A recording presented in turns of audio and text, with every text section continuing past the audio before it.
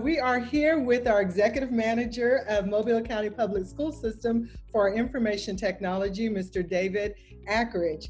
And David, your department holds a very, very important part in all of this coronavirus stay-at-home message. Can you tell us what your employees are doing?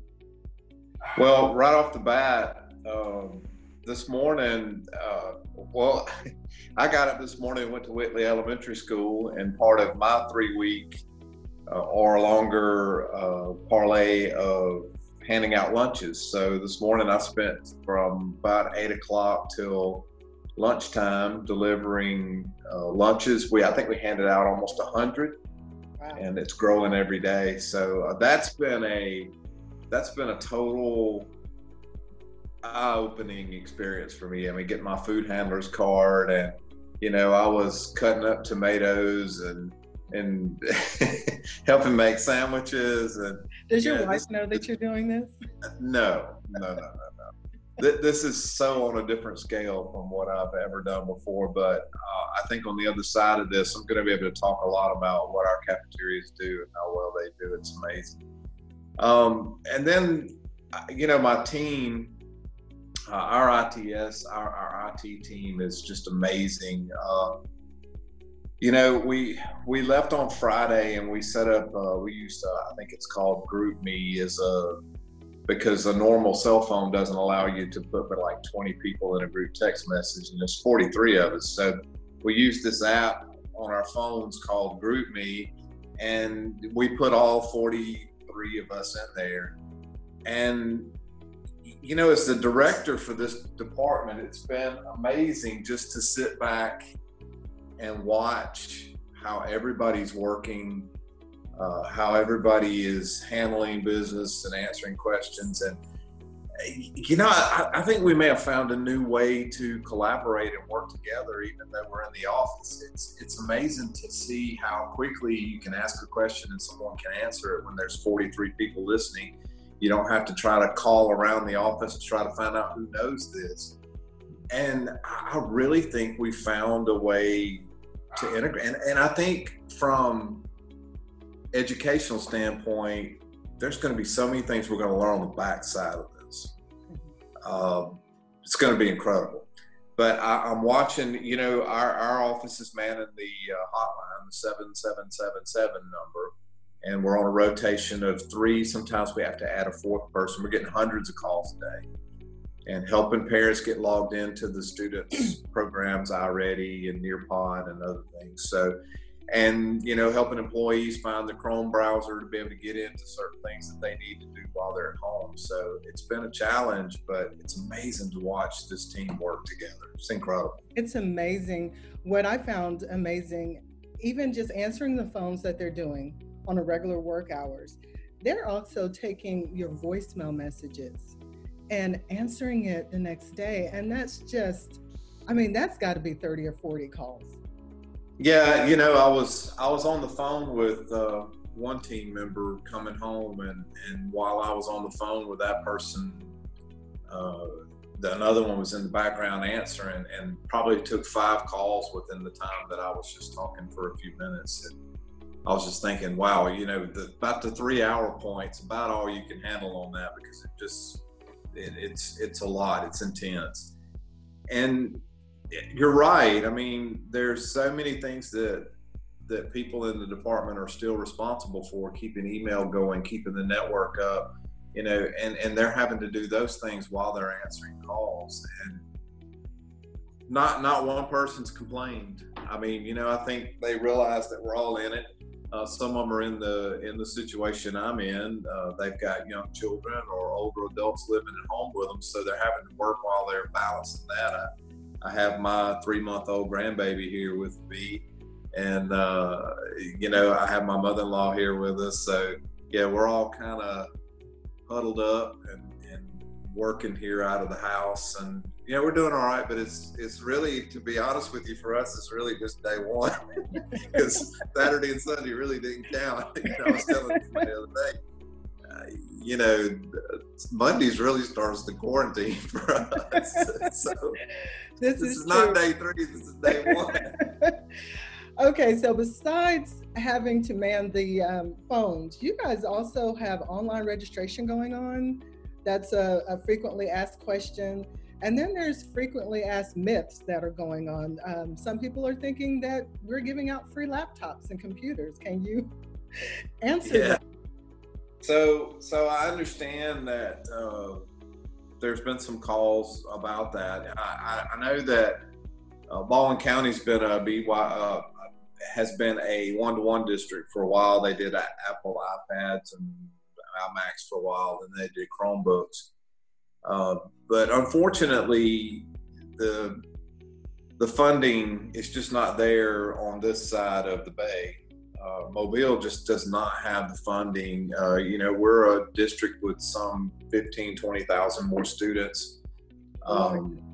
A lot of our students are not in affluent areas, I guess you would say, and the funding is just a different source. And what we've done is we've worked real hard to get our network up and working where students can use their phones or other devices while they're at home. Because one thing I found, everybody's got a cell phone.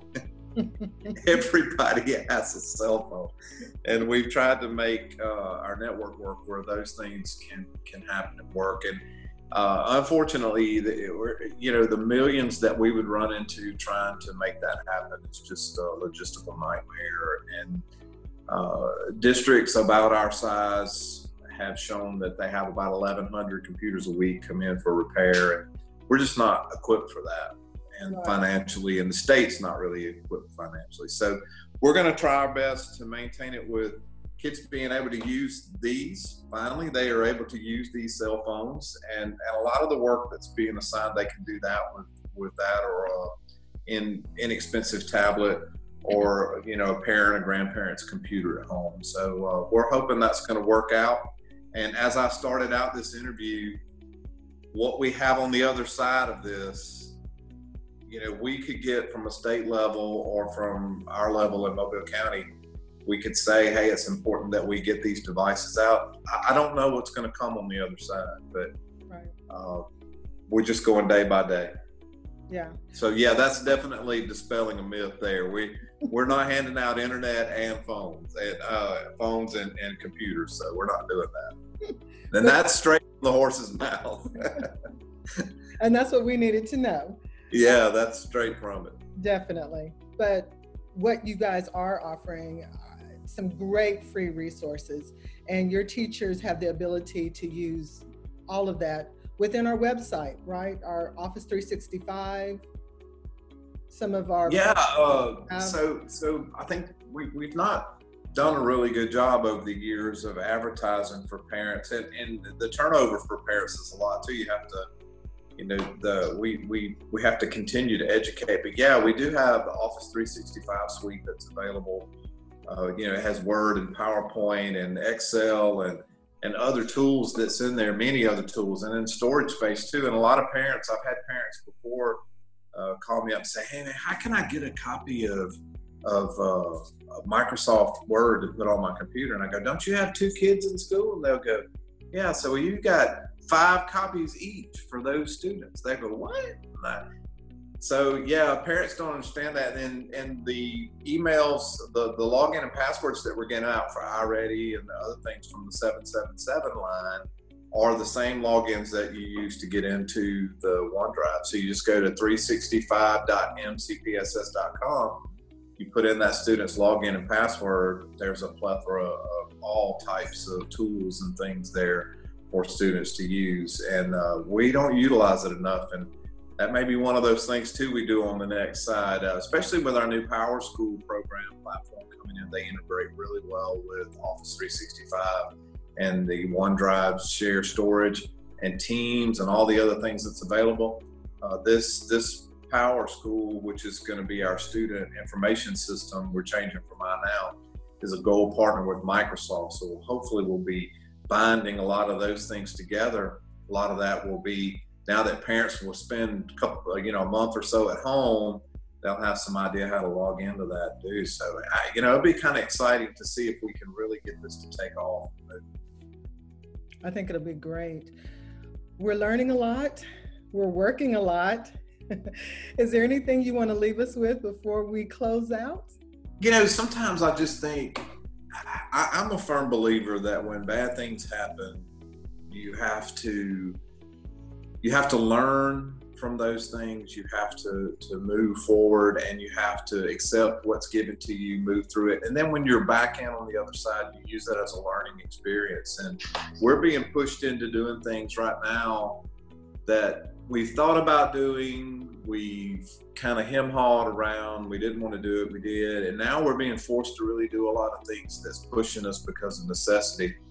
And I'm kind of hoping that jump starts us into doing some things that, I really think home learning, online learning, a lot of things like that are really going to have a big uptake after this. And I think parents are going to want a lot more of that. I hope not out of fear, but out of sheer positive reaction of that, how it works. So I'm ready to absorb what's happening. The first thing that I talked about when we met, a few minutes ago, I said, I already see ways inside my department that we can collaborate, work better, just out of something that we did during this time. So we've got several weeks to learn. So I hope that we can pick up a lot more tips and work a lot harder. But I do want to say how incredibly proud I am of the team that's in our department. It's just you're part of that team, and it's just amazing. I just couldn't ask for a better group. Just everybody is working together, and it's just so much fun to watch. It is really, it's been fun just connecting. My phone went off at 6:30. My husband was like, "What?" And I was like, "They've already started." Already started. They've already started. Day one. Day one. I love it. It's been great. Thank you so much for taking time to talk to us. I know you have got to get ready for your big day tomorrow morning, back at Whitley, back at serving those sandwiches. We'll be making sandwiches and milk, and I won't be making the milk, but I'll be handing it out. But that's I'm a little sore. I'm totally bending over in that cooler and doing stuff. I said, those ladies work hard. They work real hard. We love seeing you out there. I'm enjoying meeting new people and getting to talk to people. It's just it's a strange time. It's just unbelievably strange time, but we'll make the best of it. We will. Well, leadership has been great, and we really appreciate all that you guys are doing for Mobile County Public School System. We're family. We are. Thank you, Marcy. Thanks. Take care. Take care.